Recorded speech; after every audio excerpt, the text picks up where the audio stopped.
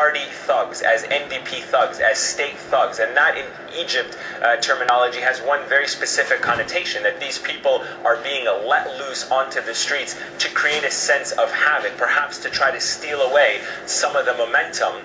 Well, I'm standing in front of the Egyptian embassy in Washington where people are chanting, "Down with Mubarak and down with Suleiman." They're not at all happy about the turn of events in Cairo today. They're not satisfied with the moves taken by the Egyptian government and by its president in particular, and nor is the State Department. In, appropriately enough, a Twitter message today, it said that Egypt cannot just shuffle the deck and stand pat, a reference to the designation of a new vice president. Now, you see this demonstration behind me here, but there are similar demonstrations in Toronto in Canada, later in the day in Los Angeles, and also in front of the United Nations in New York City, involving Egyptian Americans, but also other people who are just electrified by what's going on their TV screens. The situation from a security perspective still very vague. As we were reporting since late last evening, there has been no presence of any of the Ministry of Interior security forces on the streets of Cairo, and that in itself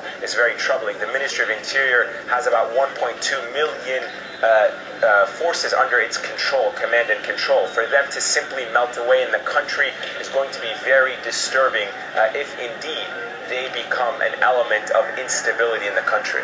What's happening now, more or less, is what seems to be a complete breakdown of law and order. There are renewed reports of looting.